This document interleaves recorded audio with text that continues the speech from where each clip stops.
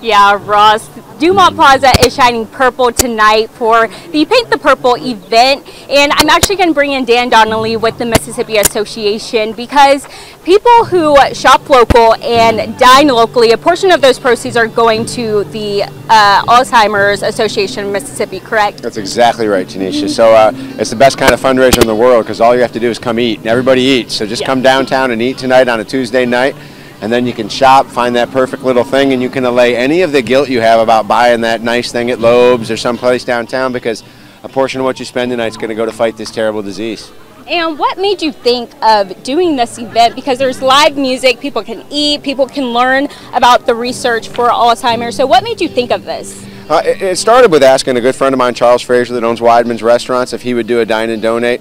And then it kind of became just bigger and bigger, and much to my wife's chagrin, it became this big, and it's turned into a wonderful event. I just never heard no. Every time I asked, I kept hearing yes from everybody in this community. So it really was, it was easy. It was easy to make it grow this big, because I never had a no, and everybody was willing to just help it grow the whole way through. Yeah. So.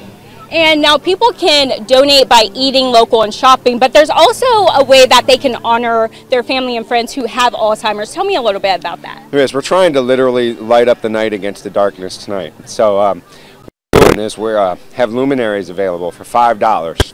And you can put a name of a loved one on there. And our hope is that when this event is over tonight and everybody's done having a really good time, we've got the plaza lit up to fight the darkness of Alzheimer's. As a little bit of courage and hope. Sorry.